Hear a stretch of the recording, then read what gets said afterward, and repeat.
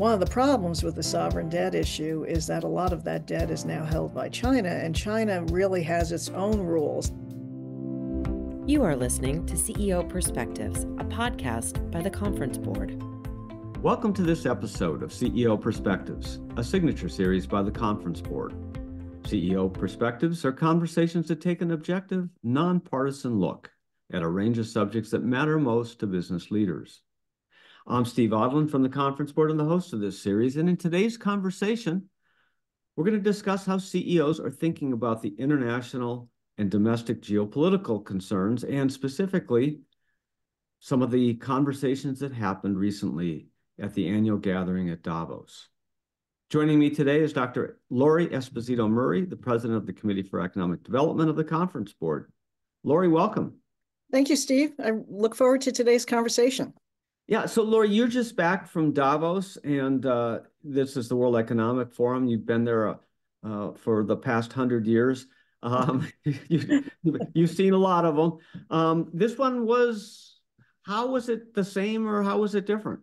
Well, I would say the big difference this year, Steve, was that there's really a profound, almost burdened understanding of the expansive scope of change that's underway. And it really is overlaid with what I would call a forced sense of optimism about our ability to traverse these changes and to manage positive change. And the reason why I'm saying forced optimism is because, as you know, it's part of the DNA of CEOs to be optimistic, to be looking forward and planning forward in a positive, responsible way. And I think the burden of the profound changes, both on the technological front and on the global front, was really sinking in this year, and the responsibility of that, and a forced optimism that we can manage the change. Yeah, and so for people who have never been to Davos, I mean, this is an annual gathering. It's in Davos, Switzerland. That's, so it's nicknamed Davos, but it's really the annual gathering of the World Economic Forum, and you get national leaders and business leaders from around the world. So it's really the who's who of people who are driving the economies around the world, right? Exactly. Very much a who's who I believe over 200 leaders, nations leaders were there, and dignitaries, as well as, needless to say, the business community and business leadership. And Davos has been trying to bring those two together for years now, really sparked first by globalization. And so, needless to say, the discussion has gone through significant change over the years. Yeah, and so when you go to these things, there are multiple tracks. I mean, it's not just one subject. You get all various themes and discussions, and you have the big general sessions and the small breakouts. So it's even as an attendee, you're only catching a certain portion of it. But we do want to hear what you witnessed and what you saw. So just share with us some of your major takeaways. Well, I think clearly the dominant issue was the explosive entry and the rapid, fast-paced adoption of AI. That was clearly the number one topic. Everyone was talking about it. You couldn't go a session or two without it being on the agenda. And that was pretty much interwoven with this new complex geopolitics that is really compounding the disruption, maybe even leading the disruption. So you have these two major powerful forces in technology and in global politics happening at the same time in terms of their disruptive impact and the need for responsible leadership.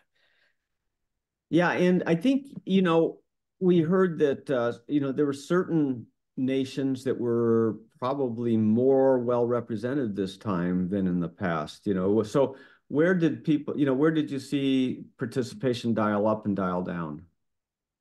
Well, of course, the most interesting participation dialing up was China, which was very much welcomed by all the participants. There's been a real fear over the past couple of years that Davos was really becoming the West talking to itself. And so a large Chinese delegation coming was very much welcomed across the board by everyone. And really did help to fill out the discussion with leaders from across the globe in important ways. And so, maybe highlight some of the differences in points of view from the folks that are in the West versus folks that are in the East? Well, the most interesting thing about China's presence at Davos was it was really all about China. And it was really clear why China came, led by the premier, Li Qiang, and with a large delegation. It was really China for itself. China is open for business was the message to the business leadership community. What I found really profoundly interesting was the fact that it was a lot of platitudes on the global disruption front about peace and commerce. But in fact, what really I thought was really missing was any sense of responsibility on the part of the presentation by China for helping to resolve these issues and really to take on the responsibility of a major global economic power and political power in terms of helping to resolve some of the major global disruptions happening in the Middle East and the Ukraine in particular. Well, and you've talked about this whole development of the BRICS bloc. People, whether it's a trading bloc or a military, military pact is still, I think, under determination. But China's clearly a key leader with, of course, Russia, India, and others. Did you get a sense of, this BRICS versus the West or BRICS versus NATO or any of that during these sessions? There was a session explicitly on the expansion of BRICS, and you didn't really feel too much of an us and them, so to speak. As I said, I guess the easiest way to say it is everyone was on their best behavior in terms of the discussions about where the world was going and a lot of platitudes about leadership. But it, as I just mentioned, that one of the biggest questions left unanswered was what role and what sense of responsibility was China as a leading power going to have in terms of helping to resolve these issues? And I think the past couple of days with the U.S. trying to work with the Chinese on these issues and China not really stepping forward in any positive way in terms of helping to resolve the conflicts in the Red Sea and putting pressure on Iran and the Houthis to actually establish peace. Our disappointment in those discussions, I think, is an indication that we may be getting some answers where the Chinese are on these issues in terms of their role. And what do you think those answers are? That they have vested interests in the divide between the U.S., our allies, and what they see as their interests and their coalitions, and that at this point they are not being affected. The divide is actually being reflected in the conflict in the Red Sea. Their commerce is not being affected. Their container ships are not being affected by the violence. It is very much focused on the U.S., Israel, and our allies. They do have a very important relationship with Iran and an important relationships throughout the Middle East now. And in fact, that Jake Sullivan should be, or it being reported from Jake Sullivan's meetings, disappointment that we haven't made progress on the Chinese helping us, I think is a real disappointment, but a real indicator as to how the Chinese are seeing this conflict. Other disappointments? I mean, you sat through a lot of these over time, and I know, as people went into this discussion, this is watched. I mean, this gathering is important and it's watched by others, and there's some degree of hope going into it. Other things that you thought might happen and you were disappointed didn't? Well, what's interesting is that while it wasn't a disappointment within Davos, President Zelensky's presence and his speech, he gave a very passionate speech in the main hall, in the Congress Hall. He received a standing ovation after it was over. But the disappointment is that it doesn't seem to have really moved the ball forward in terms of the importance that he laid out, and that is pretty well known and understood in terms of global politics, the importance of what is happening in Ukraine for Europe, for a rules-based international order. And although there was emotional support, a standing ovation, we don't seem to be moving the dime at all in terms of aid for Ukraine here in the U.S., which I think is affecting, most importantly, morale among the Ukrainians, as well as Europe's attitudes as are being impacted. And how was Russia represented there, and how was everybody's reaction to them?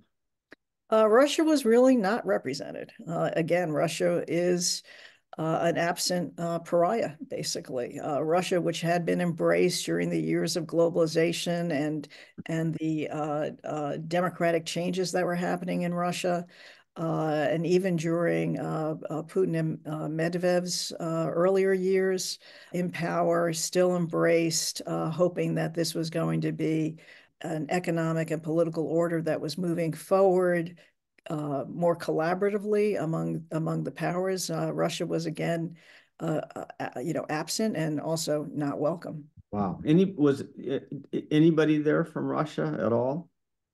Not that I know of or was aware of.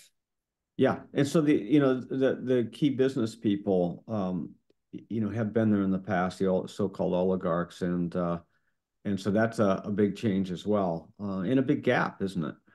Yeah, again, welcoming the return of the Chinese with a large delegation, but this platform, in terms of it providing a platform for countries to political leaders to talk to each other, to talk to the business community. So that's really important. But Russia is absent from these conversations. And if Davos has I think one of its most important values, or the value add that it brings to the global community, is that it does provide a platform for discussions, private discussions among political leaders and business leaders in an attempt to resolve these really difficult issues. And obviously, Ukraine and the Middle East were two hot topics on that docket, particularly in terms of side private conversations and trying to make progress. And to do that, you need to have all participants there. Iran was there. Their foreign minister was representing Iran. And Iran has had a presence at the World Economic Forum, I think, just about every year. But Russia was absent. Yeah, very, very, very, very interesting. And now it's World Economic Forum, so the economics are in the title, and clearly that the discussions were around that, but it's also geopolitical. Talk about some of the geopolitical subjects that came up. Military folks also attend this and so forth. What'd you see there? I first do want to point out, though, and I just want to re-emphasize on the economic front, the importance of AI. It was all AI. There's a promenade, every storefront that the business representatives had AI on the storefront windows. Every conversation was about AI and responsible AI. And that really does play into some of these complex geopolitical issues because AI is going to play a very important role, particularly on the information front and the disinformation front. And so that was an issue that was discussed, a lot of concern, particularly in this historic election year where there were over 70 countries holding elections, not all democratic elections, obviously, but over 4 billion people voting this year around the world. And so disinformation, the impact, particularly on the democracies of that. But clearly the two most important issues were the Middle East and Ukraine, that were really upfront and forward in terms of the discussions. But of course, there's continuing concern. This has always been a topic at Davos of inequality, and now the term is the global South, the impact that these crises, and I'm talking about both, at least starting with the pandemic and then recession, inflation, as well as how these geopolitical problems are compounding the economic issues we'll have on the global South and on the developing nations. We're talking about Davos and the World Economic Forum meeting. We're going to take a short break and be right back. What does the future of work mean for your employees? How will your company navigate ESG? Will there be a global recession? At the Conference Board, our experts translate the latest research and economic analysis into insights and real-time problem solving for your organization. Membership at the Conference Board provides your team with an assortment of knowledge from economics, marketing and communications, ESG, public policy, and human capital. As a member, you'll have access to our center experts, member-exclusive events, data and benchmarking tools, and peer sharing that will help you understand the present and shape the future. Consider becoming a Conference Board member today by visiting www.conference-board.org. Welcome back to CEO Perspectives. I'm your host, Steve Odland from the Conference Board, and I'm joined today by Dr. Lori Esposito Murray, President of the Committee for Economic Development of the Conference Board. Okay, so Lori, we were talking about the subjects and the themes that you saw when you attended this latest Davos meeting. Going back to the military issues, clearly you highlighted Ukraine and the Middle East. Any discussions that suggest any hope of resolution there?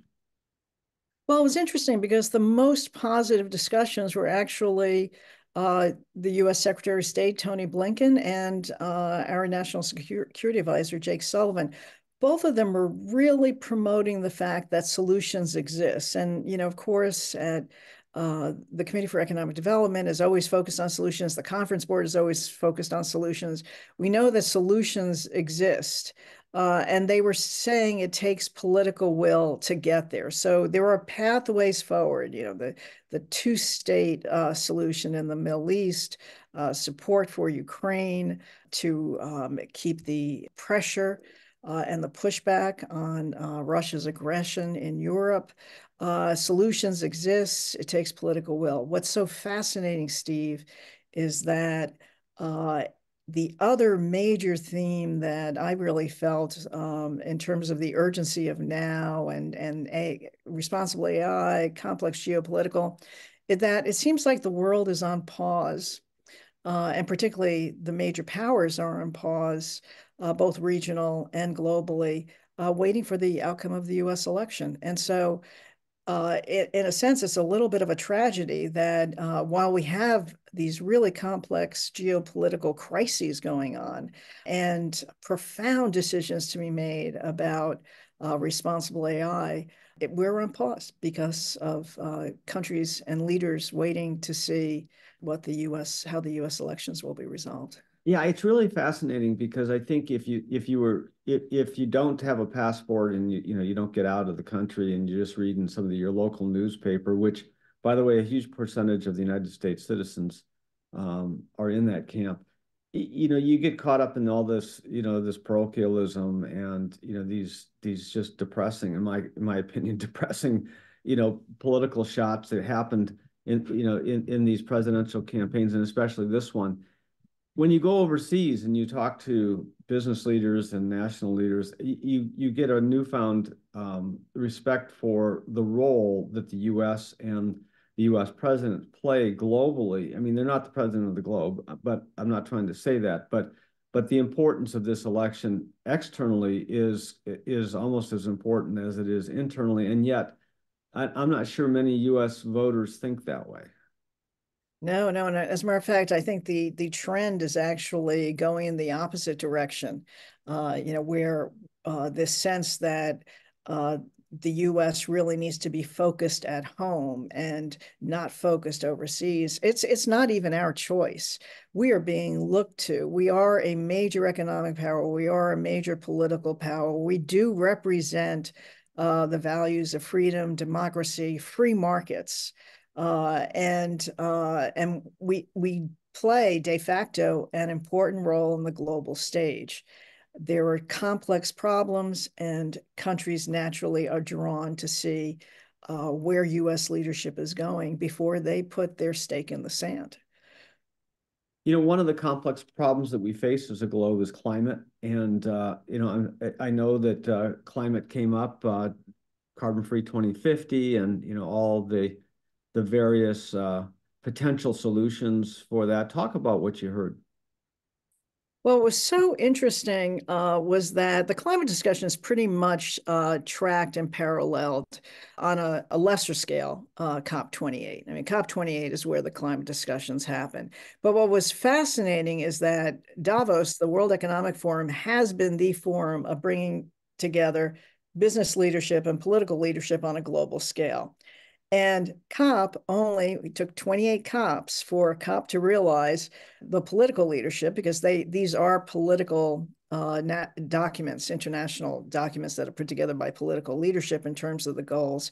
It took them 28 rounds to realize how much they need to collaborate with business to get this energy transition to reach these 2050 goals that were set in the Paris Agreement. So what was fascinating about the Davos piece of this on the heels of COP was that it was actually COP28 was actually discussed as a real success because it brought business into the discussion, because it was held in the UAE, which was highly criticized because it's a nations whose wealth is built on fossil fuels, and that the UAE played a really important role in getting one of the most important documents out of the COP meetings in years. And just to be clear for our listeners, COP stands for Conference of the Parties, which is a United Nations climate change conference that happens every year, or it has for the last 28 years, and it happened last month, the month before the Davos meeting. Davos it's sponsored by the World Economic Forum, which is a not-for-profit organization and not tied to the United Nations. But because of the issues and the players, they are, a lot of this, a lot of what is discussed is overlapping and interrelated. It was also interesting, too, that discussion really has been very much linked to climate and nature, and the responsibility for nature overall being linked directly to the climate discussions. And this was becoming apparent at COP28. At Davos, they were inextricably linked in terms of the responsibility for biodiversity, for water, and companies play a very important role in that, and as far as their investments and their involvement and their footprints overseas. The new Argentine president was there, and his comments, of course, made headlines around the world as he warned about the ills of socialism and sort of the West moving in a more socialist fashion, anti-capitalist. Your views on his comments and any other discussions along these lines that you heard?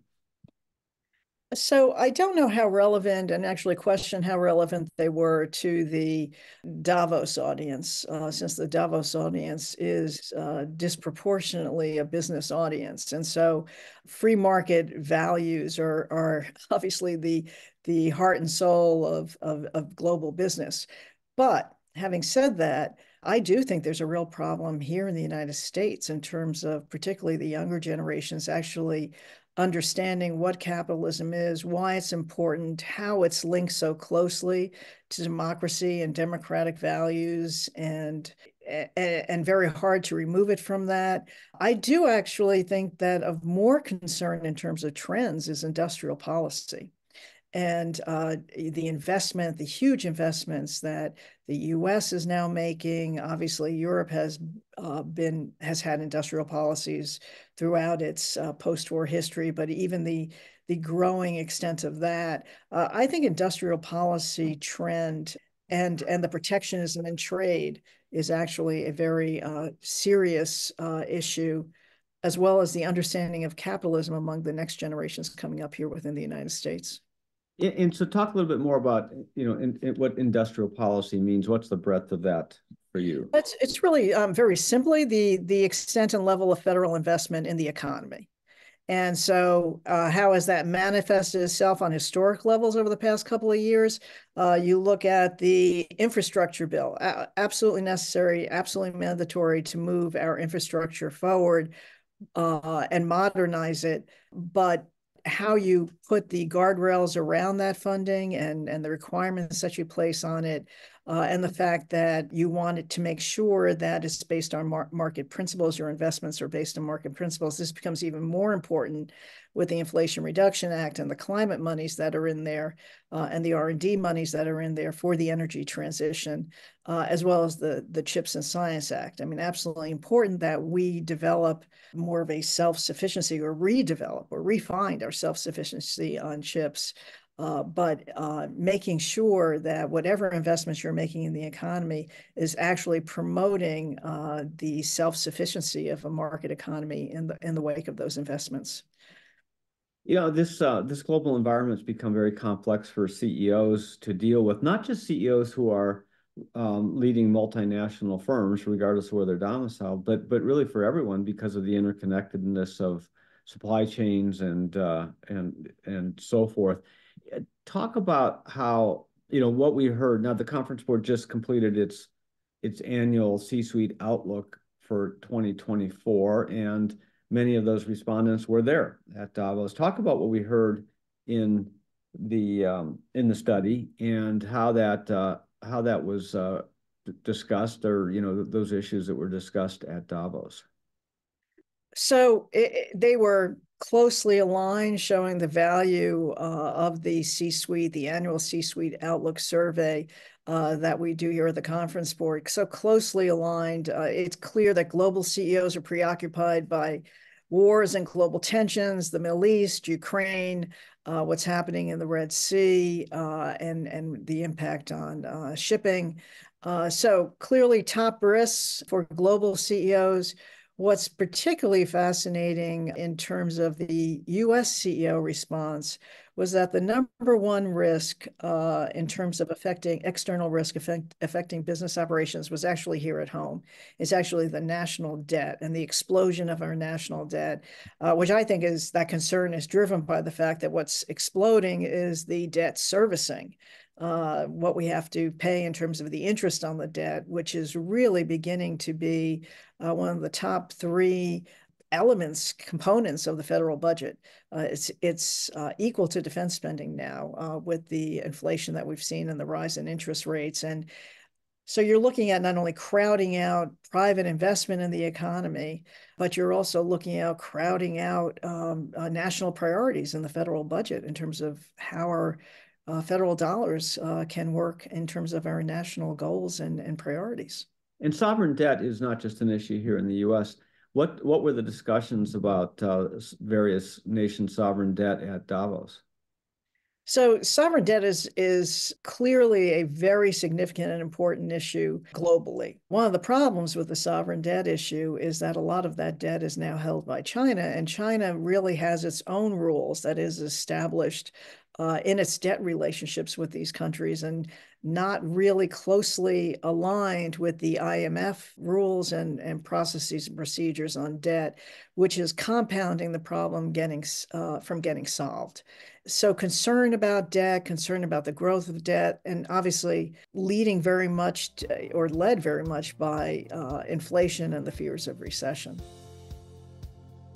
Okay, well, we'll have to leave it there. It sounds like it was a very exciting week and very productive discussions. Dr. Lori Esposito Murray, thanks for being with us. Thank you, Steve. Really appreciate the invitation. And thanks to all of you for listening into CEO Perspectives. Every week, I'll be joined by a prominent thought leader to provide insights on the issues of our time. We'll cover leading topics in geopolitics, economics, public policy, and more. Please share CEO Perspectives with your colleagues, your friends, anyone who cares about what's happening in this world. I'm Steve Odland, and this series has been brought to you by the Conference Board. You have been listening to CEO Perspectives, a podcast by the Conference Board.